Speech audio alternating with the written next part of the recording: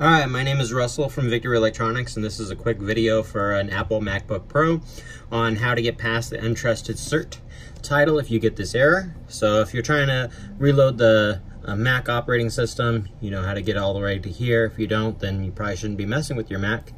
So go to continue, and you come up with this untrusted cert title error.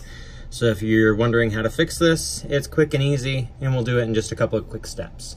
So go down to Utilities and go over to your terminal.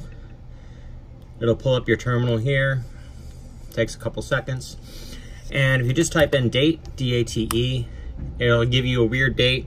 Typically it'll be the end of December and it doesn't make any sense. And you're like, oh, well, why is the date all so messed up? So the way to fix that is just hit in date again, put space. You have to do your month. So right now it's August. And then the day, right now it's the 6th.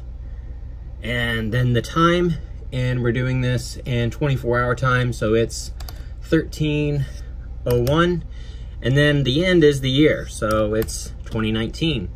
Press enter, and it shoots your date, August 6th, the time, 2019.